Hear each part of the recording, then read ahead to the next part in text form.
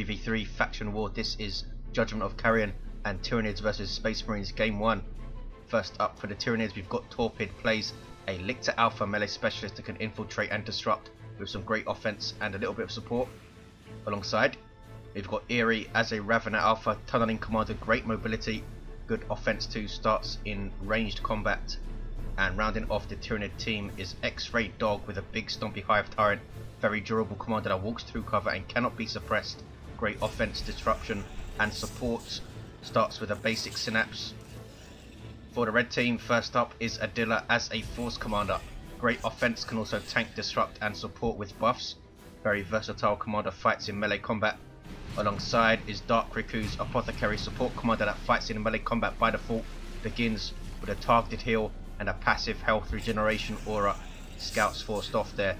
And rounding out the Space Marine team is Phantom Land as a Techmarine, starts out range combat, some good DPS, can also support with structures and repairs, can deal with vehicles very nicely. Here we go then, Space Marines versus Tyranids. Historically, over all the faction wars I've done over the last 18 months or so, has been a pretty difficult matchup for Space Marines. Tactical Marines here, staying in melee combat for Dark Riku. Can they wipe out these Hormagaunts? Very nearly did, and they get away without a loss. Look at that. Those guys tanked 900 damage and didn't lose a model. That's Tactical Marines for you. Double Termagants for all three Tyranid players. What can we expect then? Expect, as you can see here, look at the map, a lot of pressure early on from the Tyranids.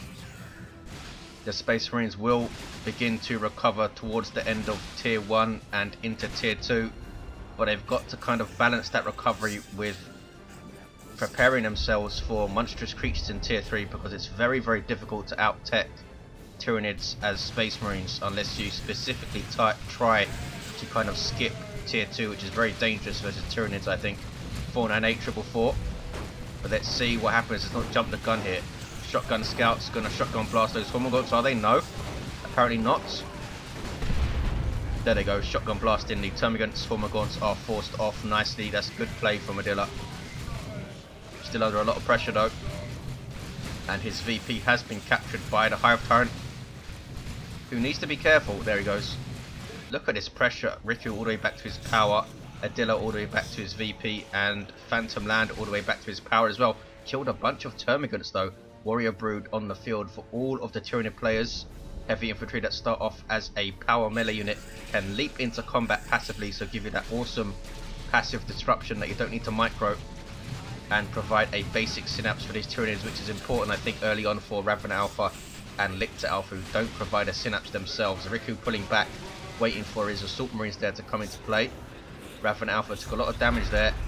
Adila going straight into Assault Marines. Also have Assault Marines from Riku, and Phantom Land has Devastators. I think a 1-1-1 opening for Space Marines is the best choice versus Tyranids in a 3v3, especially on quite a laned map like Judgement of Carrion. Is quite a wide map as well.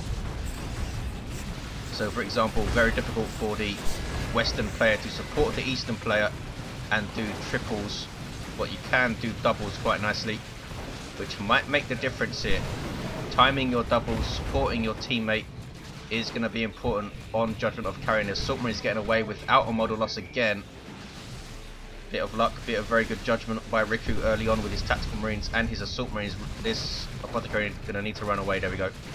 Here come Shotgun Scouts and Tactical Marines. Phantom Land still having to deal with pressure on his power. He has his Devastators who are moving around. He's capped that contested power. Also a contested power on the west side. It's a symmetrical map. Natural here for Adila's being decapped again. Force Commander all alone, disrupting and dealing with an entire Tyranid army. Where's the rest of his stuff? Yeah, I think waiting for this Assault Marine squad, really put him under pressure. Maybe double scouts would actually be good versus Tyranids. Get some double shotguns around. Maybe even double grenades to try and spike some damage as well. Easier said than done, of course. Here comes that Hive Tyrant. Is he going to get... Yes, extended carapace on the way. Such an awesome war gear choice. And these Devastators has vengeance rounds. That could be very powerful versus these warriors as they get close. 498 to 48.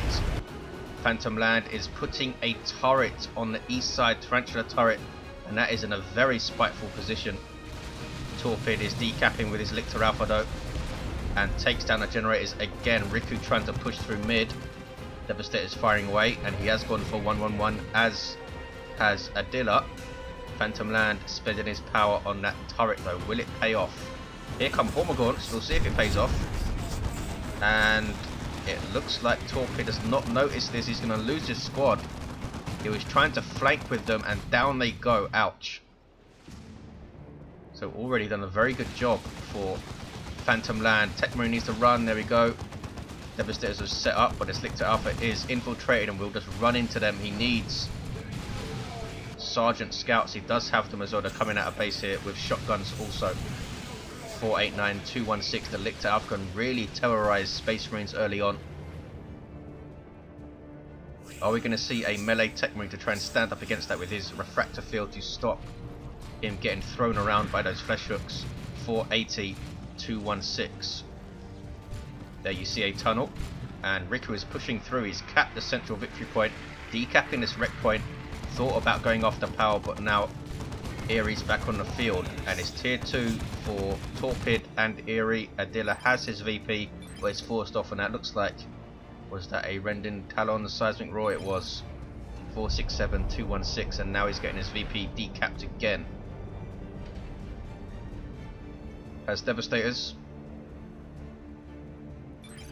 Hard countered by that. Wow, by that Hive Tyrant. Lictor Alpha goes down, trying to sneak up on the Tarantula turrets. And they have a full gen farm here.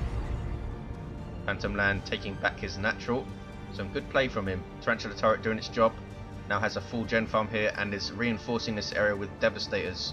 That's going to be incredibly annoying. We might see Torpid go straight for a Tyrant Guard to run into that and smack it up. Looks like he's coming mid for the double. Riku needs to be careful here. Tyranid doubles can be devastating, second only I think to Eldar doubles in their swiftness of death. We have Barbed Strangler Warriors, great suppression weapon. We have an Alpha Warrior Brood that is going to overwhelm this Devastator here. No need for a specific hard setup team counter when you have this much stuff. Just run into it, it can't shoot everything. Nice shotgun blast by the Scouts. Devastators still lose a model though, and that is nasty. Riku not recognizing the threat quite quickly enough, tried to keep his Devastators in play to try and control it, and this is X-Ray Dog putting up a brood nest to support his teammates. Nicely done. We have a Power Sword Force Commander. He can go into this Warrior Brood, try and take out models. Will come a lot harder though if they get Adrenal Glands, which takes them up to 1575 hit points, which is not too shabby on a 3-man squad, a 3-model squad even. Devastators of Phantom Land have been suppressed, but now they're firing, taking a lot of damage though from the flank, forcing off the Lictor Alpha. Ouch, that was painful. No war gear for the Techmarine, and his Scouts get absolutely owned. That's double zone throats from Eerie. This is nasty. 427, 216. You see the Space Marines though starting to creep it back into this game. End of tier 1 and now beginning of tier 2. They still have this full power with Tarantula turret guarding it. In fact, they have 3 full power farms, which could be telling. They could all get a Dreadnought perhaps. 417, 216. Beautiful grenade from Adila. I think that was 5 models taken out. Tyrant Guard on the field for X. He's lost his Hormagaunts and took a lot of losses on the rest of his stuff. Hive Tyrant hasn't got a lot of XP. How's the Force Commander doing? He's nearly level 3, this guy. Done well. Now bashing power. Well, here's the Tyrant Guard. This is going to be a pain in the ass.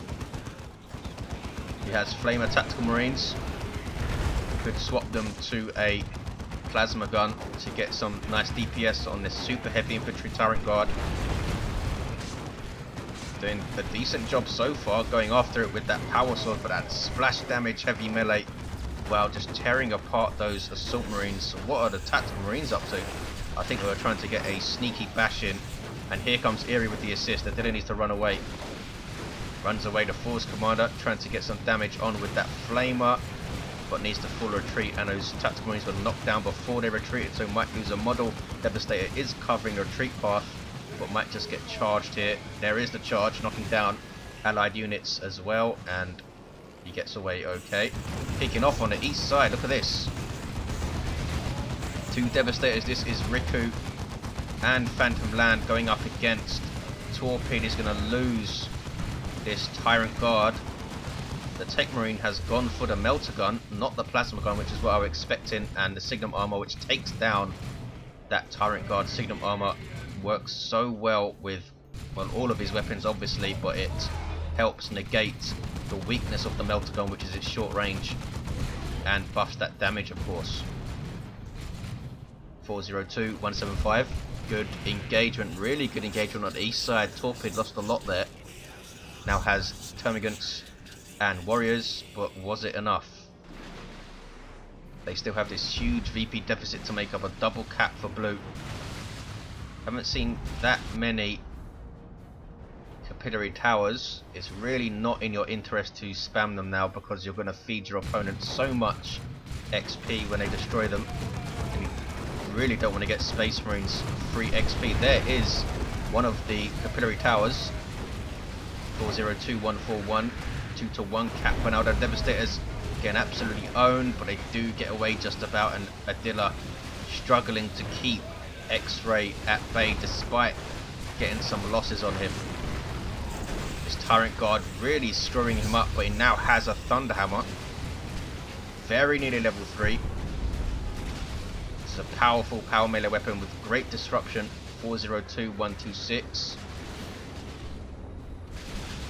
Trying to go after the Warrior Brood models, but his Iron Halo has now run out of energy and needs to run away. There's disruption. Might go down if he's not careful. The Hive Tyrant is switched to the Crushing Claw, which is not what Adila wants to see, so going for a Dreadnought now is a lot more of a risk than it would have been.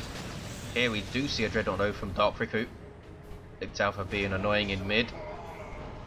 A Walker vehicle with 2 close combat weapons, lots of great disruption from this thing with Emperor's Fist, has a wrist mounted flamer and heavy melee splash, not to mention awesome inspiration buffs, which is what Space Marines are all about once you start going into tier 2 and onwards. 402, 91. Get that stacking inspiration.